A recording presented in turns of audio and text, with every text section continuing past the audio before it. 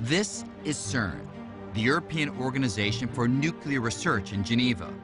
And here, buried a few hundred feet below the ground, is the Large Hadron Collider, the world's most powerful accelerator.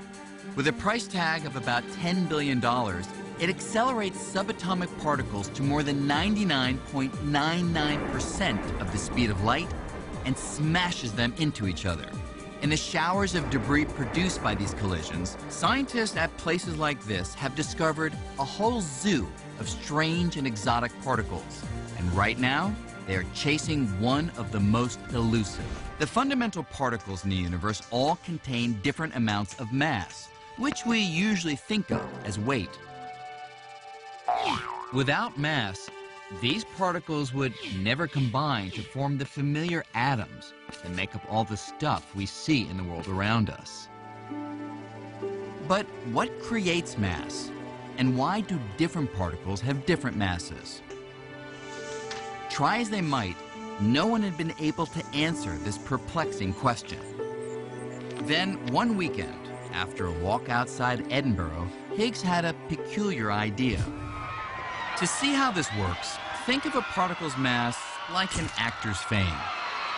And the Higgs ocean is like the paparazzi.